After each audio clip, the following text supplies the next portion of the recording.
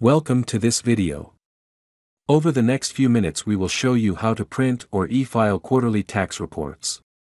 Before you begin printing and e-filing quarterly tax and wage reports, you must complete the following steps. First, review the specifications for producing quarterly wage data available from your local or state's tax agency. Be sure you have processed and posted all the payroll for the quarter. Ensure that all default company information, such as tax IDs, are listed in the payroll setup options screen.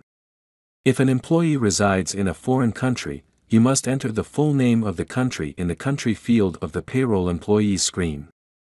All employers who are liable for unemployment insurance must file quarterly tax and wage reports. From the US Payroll module, click on Payroll Government Reports and State Tax Filing. Select the state you want to file the tax form. Then click on the tax form you want to report. If you have a selection list created, you have the option to use that. If you do not specify a selection list, then the report will include all employees.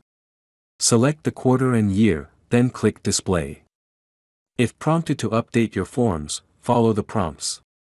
The tax forms are kept up to date by the Sage Payroll Tax Forms and e-filing by Atrix service. Once the report is generated, you will need to fill in all the required fields highlighted in red. Once you have completed the required fields, save your work and click on Next Step. Make sure you double-check your work before clicking Agree. Click on Next Step again, which will allow you to print or e-file the form. Now, you can print a copy for your company records.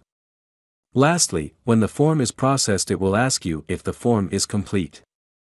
If you click Yes, the form will close out and take you back to the state tax filing screen.